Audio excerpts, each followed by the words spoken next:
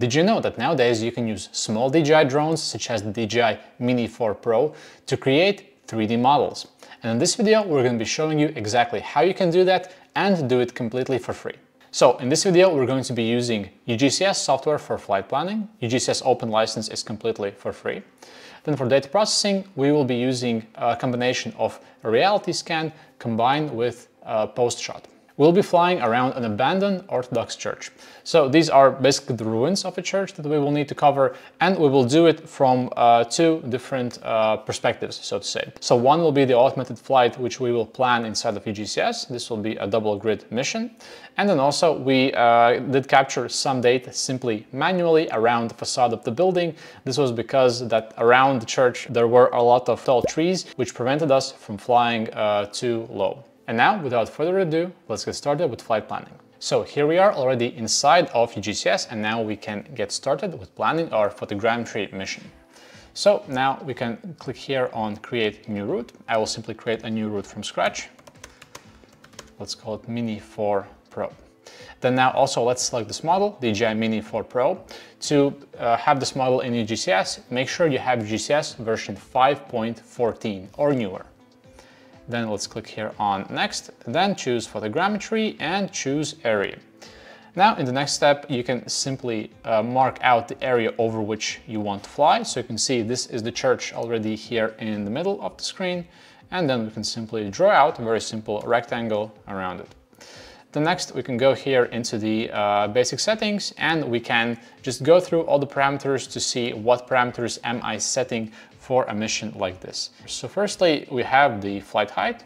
So in general, you want to fly as low as possible. So typically this will be based on the height of the trees. So the lower you can get, the better. In this case, because of the trees, we had to fly at 35-meter altitude. Next is the flight speed. So flight speed also we can set slightly slower. So we can set at 4 meters, or even for a small area like this, we could probably even do 3 meters. But I think 4 will also be fine. Next is the forward and side overlaps. These I recommend leaving at least 80 and 80%, especially for 3D model creation.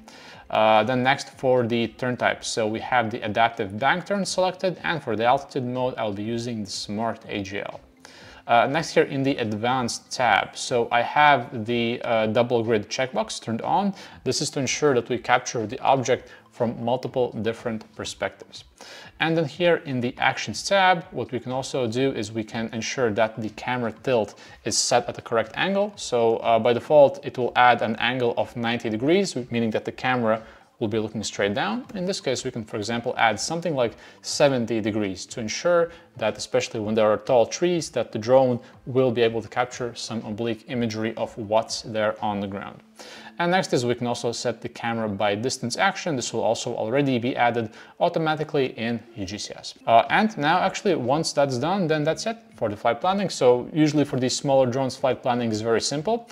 If you have some other small DJI drone, then also we made a separate video on how to use those drones with Litchi, but specifically the Mini 4 Pro drone. This is the one that you can now connect directly to UgCS using our companion app. So to do that, you will need this controller. So this is the DJI N3. You can use either the N3 or the N2 controller, so the one without the screen.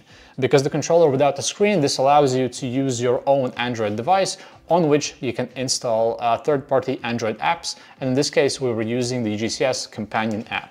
I'll link down in the description so you know where you can get it, download it. Again, like I mentioned earlier, completely for free. So, and then basically once the flight is planned, then with the companion app, you'll simply have to connect both devices on the same network. So the computer as well as the mobile phone that you'll be using. And then when the drone is turned on, you will already see the drone appear here on the screen, and you will be able to upload the route to the drone and fly.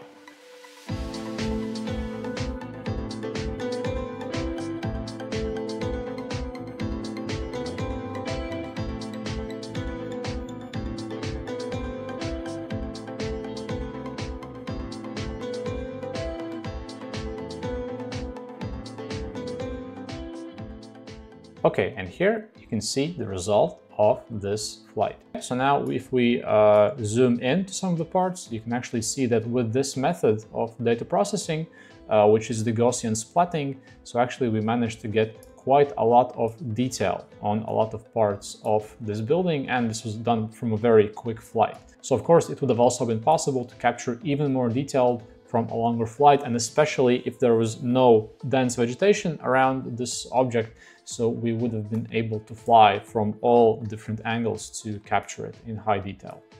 And here also you can see these are the details on the roof. You can see the crosshair on top of one of the towers. You can also even see these trees that are growing on the roof of this church.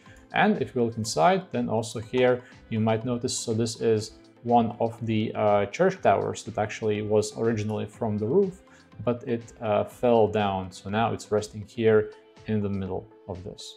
Especially when you're processing datasets like this with Gaussian splatting, this isn't so much as to measure the exact size of the object, it's more to visualize it, to understand the state of it, as you can see here. So for example, you can see, let's say, where some walls are crumbling. You can see all the details on the roof and things like that. If you wanted to use the same dataset to also actually measure this object, understand some more exact dimensions of it, then simply you could process it in software such as Reality Scan or Agisoft Metashape, and instead of using the Gaussian splatting, you can use normal photogrammetry methods and then get results that can be more easily measured. Since this is a bit of a shortcoming with the Gaussian splatting, because with this you aren't able to easily measure, but at the same time the model looks a lot more realistic than what you would get when using simple photogrammetry. So here you can see all the details of the front facade of this church, and here, because this was covered with quite dense vegetation, we simply were not able to cover this in very high detail. That's why here you can see there's some data missing there. But yeah, if you want to see more of this workflow, and if you want to see more information about how to process data, especially how to process data with Gaussian splatting, then make sure to leave a comment, and in one of our next videos we can also show this. So, in conclusion, it's now possible to use the DJI Mini 4 Pro and other drones to capture detailed 3D models completely for free. All the links are down in the description, including UgCS Open and where you can get it to get started with your flight planning. So, that's it for this video. Thank you for watching and see you in the next one.